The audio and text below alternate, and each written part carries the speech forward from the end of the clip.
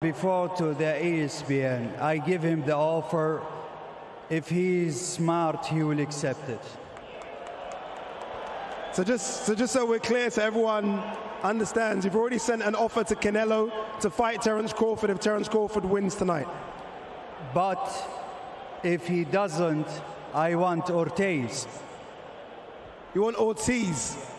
Virgil Ortiz versus Terence Crawford? Yeah, if they accept, we want to see this fight, and I want to see Shakur Zubaydah. Shakur Stevenson is here as well. So, I am not a fan of how Turki Alalshikh, His Excellency, has been very condescending to Canelo, like Canelo isn't our face of boxing. Now, I'm going to go ahead and say this right now. Listen, Tank Davis fan here, great fighter in the ring, but when it comes to guys like Canelo, Usyk, Fury, Joshua, just off the top of my head, he ain't on a global scale as those guys. I'm sorry, he's just not.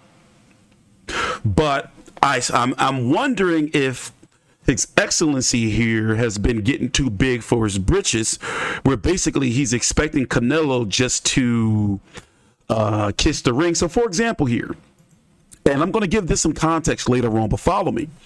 Here's what His Excellency Turki Alalshikh posted 1:58 a.m. this morning. It is 7:07 p.m. Eastern Standard Time, August 6, 2024. About 2 hours or so, give or take, the press conference, the second press conference in L.A. for Canelo versus Berlanga took place, or ended. Yesterday was the New York press conference. Sometime between yesterday and today, Turki Alalshikh's team reached out to Canelo about staging a fight with Terence Crawford, who fought and beat Israil Madrimov 3 days ago on the 3rd on Riyadh season's first American card. So to not be long-winded and confuse myself, sometime between yesterday and today, Alalshikh's team reached out to Canelo about a fight with Crawford in February or so this year. Here's what he had to post. And we're going to talk about why he likely said this. Just wrapped up an important meeting with my team planning on the upcoming fights that we will make in 2024, 2025. I decided to disregard the Canelo fight as I don't want it anymore. Notice I said I don't want it anymore. Instead, I will be focusing for the U.S. market with bigger fights, especially for the legend Crawford. Additionally, I will support making fights for Boots, Haney, Shakur, Ortiz, Virgil Ortiz, Big Baby Anderson, David Benavidez, Zepeda, and more. Regarding Tim Tszyu, there's something unclear with the communications from his team with our team, so I believe I will reconsider his situation. And for the rest of the world, definitely I'm focusing on the Riyadh season card, Wembley edition, September 21st, AJ versus Dubois, and depending on the result of Riyadh season opening card that's going to be in Saudi, Bivol versus Bertabiev on the 12th of October, I will build the card for the rematch of Fury Usyk or Usyk Fury 2 on the 21st, and another big card first quarter of 2025. Stay tuned. So earlier today, Tim Tszyu and Murtazaliev were ordered into negotiations for the IBF title. So there's that. Sebastian Fundora, the WBC champion, we don't know what he's doing right now. He's heavily linked to be fighting Errol Spence sometime this fall, early winter, but yet if he fights Errol Spence, he'll be stripped of his WBO title, which would make Crawford the full WBO champion, and in a weird situation, he's now the WBC mandatory, but yet you have Virgil Ortiz versus Serhii Bohachuk, who's fighting this weekend for the WBC interim, and Fundora's the full champion. So to give some more context, the Saudis are clearly trying to buy up boxing, as now I have a press release, right, for each of what I'm about to state. Each organization or entity I'm about to state, they have entered into a partnership with the WBA. They have entered into a partnership with the WBC. They have entered into a partnership with Golden Boy Promotions, Top Rank Boxing. I guess you can say DAZN is their network. And of course, they have Frank Warren, Queensberry, and Matchroom. And they already own the heavyweight division. You are not getting a fight in the heavyweight division unless you go through the Saudis.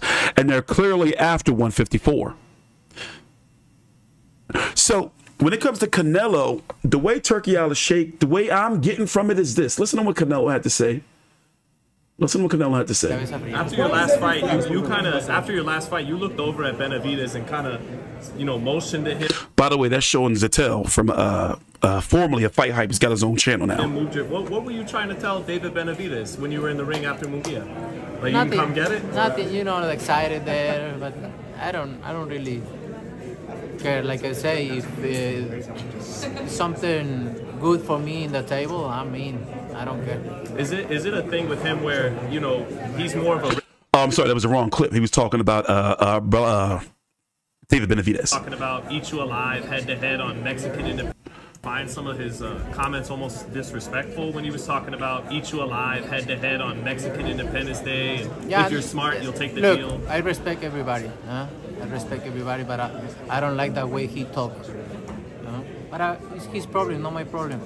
And okay, and 8 round. I'm gonna break everything for a fight with him, and I don't ask for any fight. So I respect, like I say, if he wants a fight me with other guys, he need to do it my way, not in his way. After your last fight, find some of his comments almost So, and I feel the same way because he has been talking like pretty crazy to Canelo, and it looks like to me, it feels like to me that Canelo was like, hold up, no, you're not doing it your way. You want me to fight one of your guys, you're going to do it my way. And Turki not being able to get the toy that he wanted when he wanted. I don't want that fight no more. That's what it seems like to me, that he's pulling the tantrum. Ayer me mandó un mensaje diciéndome que si se podía reunir conmigo en Turki para hablar de la pelea con Crawford en febrero, y yo le dije que ahorita pelea, que ahorita no va a trabajar más. Hold on, that was the wrong interview. My bad. The wrong video. Where's it at? Right here. I don't really care about it. Look at Canelo dijo Turki said he's no longer you're no longer in the running of working with him for the Crawford fight. I don't really care about it. Look at I'm focused 100% on my fight, and I don't really care about it. They called me yesterday. They text me yesterday if it's possible to talk about the Crawford fight for February or meet to yesterday here in Los Angeles with him, and I said, look, I'm 100% focused on this fight, and I can talk about other fights. Maybe that's why he talked about that today, because I say I'm not ready to talk about other fights, and I don't really ask him for anything. I'm good. And that's fair, Canelo. Yeah, and like I said, I get where Canelo's coming from. By the way, look at this size difference here. I talked about this in my stream. I think that him fighting Berlanga may be a gauge for him fighting David Benavidez. And rest assured, he'll be bringing David Benavidez, who's now at 175, back to 168 if they do fight. So here is the Canelo versus Berlanga card, by the way. And what Turki is threatening to do is basically he's in cahoots with the UFC as well. And if you don't know, also on September the 14th, UFC is having a card in the Sphere, which I can't wait to see, by the way. And it's going head-to-head with T-Mobile Arena's Canelo versus Berlanga. So even though UFC and boxing fans are two different markets, two different fan bases, still, they do cannibalize each other in the same city to an extent. By the way, here's the card. Here's the pay-per-view portion. The pay-per-view is supposed to open up with Romero versus Manuel Jaimes, if that's how you pronounce his last name. Caleb Plant versus Trevor McCumby. Erislandy Lara versus Dana Garcia. Really like that fight. And then Canelo versus Berlanga. And do not be surprised if this pay-per-view is $85. On the prelims, free on Amazon Prime, you're going to have Stephen Fulton taking on Carlos Castro. So this is the card, and it makes you wonder, Caleb Plant and Fulton were supposed to fight on Prime's first non-pay-per-view card next week. And what would these other two fights have been on this card if it wasn't for those two? And by the way, I'm going to give this card, if I was to rate it on a scale of A to F, I'm giving this card, let me see something. Do I care about Rolly versus Manuel Jaimes? No. I just want to see how Rolly's going to look in the ring, because you never know with Rolly, you know? And he could be entertaining to watch. But is that a marquee fight? No. Stephen Fulton versus Carlos Castro? No. Caleb Plant versus Trevor McCumby? Who? So that's three fights that are supposed to be showcased right there. The only fight that has some real competitive edge is Lara versus Danny Garcia. Even though that's going to be at a catchweight of 155 in a very weak 160-pound champion in the division. Hell, the current number one in the division, Janabek Ali Mahalallah, is passing out on the scales, can barely make weight. His last fight was canceled. And then Canelo versus Berlanga does have some interest from me. You know, me being Mexican and the Puerto Rican-Mexican rivalry, you know, goes strong still. Even though Berlanga is undeserving, I want to see if he can come out there and chase greatness. Go out there and be like, you know what? I'm a bit of a head case. I'm going to go out there and throw it all that I have at Canelo, you know, and go from there. But as far as Canelo versus Crawford's concerned, I just think that Turkey's got so used to fighters and promoters and managers bending the knee and kissing the ring. When Canelo comes along, he's like, no, you don't tell me what to do, and don't be making threats. And Canelo clearly said it. He don't like the way he's been talking.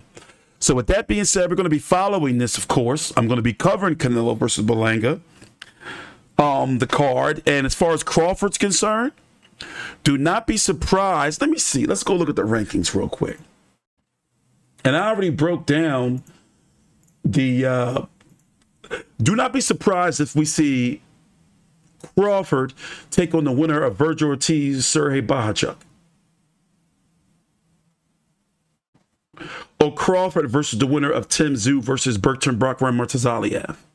Because Fundora, PBC is trying to hold on to him, and he wants to fight Crawford, but he's very important to PBC. And also, Jermell Charlo's in the mix. If Spence doesn't fight Fundora, I will not be surprised if we see Jermell Charlo step into fighting.